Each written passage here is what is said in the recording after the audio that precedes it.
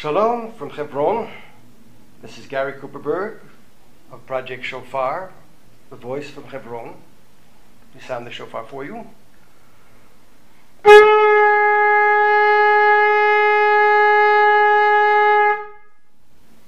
That's the sound of the trumpet calling the Jewish people home from all over the world.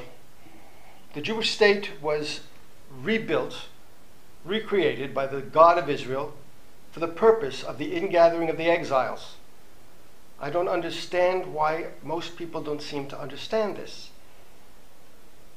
It is not a political entity. It is not a normal country. It's a state that was created as part of fulfillment of biblical prophecy. The Jewish people were dispersed from this land over 2,000 years ago when the temple was destroyed by the Romans.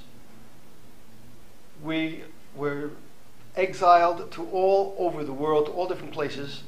We were hated, we were dispersed, we were beaten, we faced pogroms, a Holocaust. Any other nation that would have been thrown out of its homeland for 2,000 years would have melted and become part of all the other nations of the world. It is the most incredible miracle that there is even one Jew still recognizably alive today.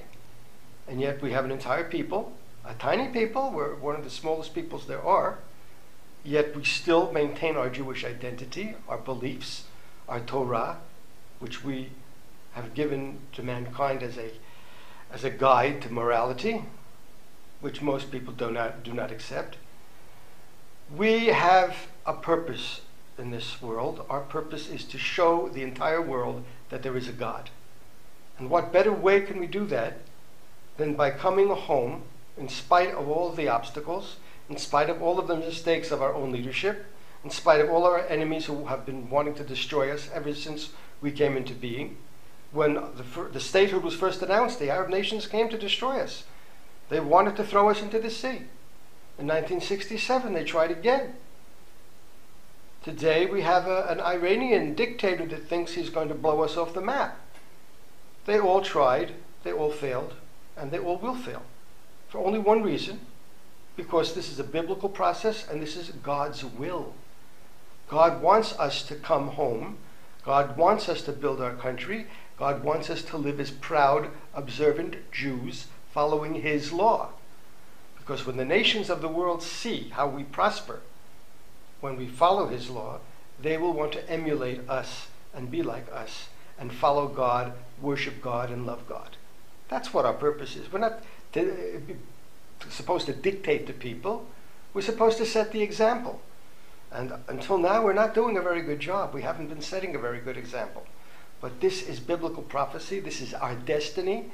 This is what's going to happen whether we wish to participate or not.